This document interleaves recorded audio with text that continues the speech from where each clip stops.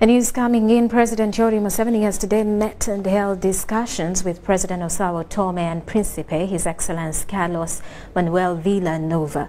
During a meeting held at State House in Tebe, the two leaders discussed issues concerning bilateral relations between the two countries with key focus on economic cooperation. President Museveni assured his guests that Uganda is ready to cooperate with Sao Tomé and Principe in various sectors of the economy.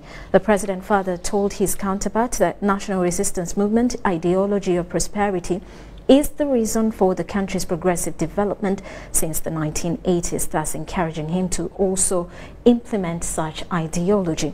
The president also noted that for a country to be prosperous, it must have the elements of patriotism, Pan-Africanism, socio-economic transformation and democracy.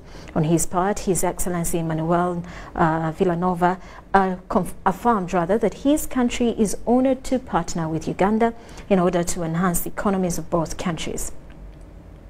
President Manuel further expressed gratitude towards President Museveni for his efforts aimed at promoting economic development and bringing peace to the region. His Excellency, who is on a two-day working visit to Uganda, will tomorrow visit Chira Motors Corporation in Jinja.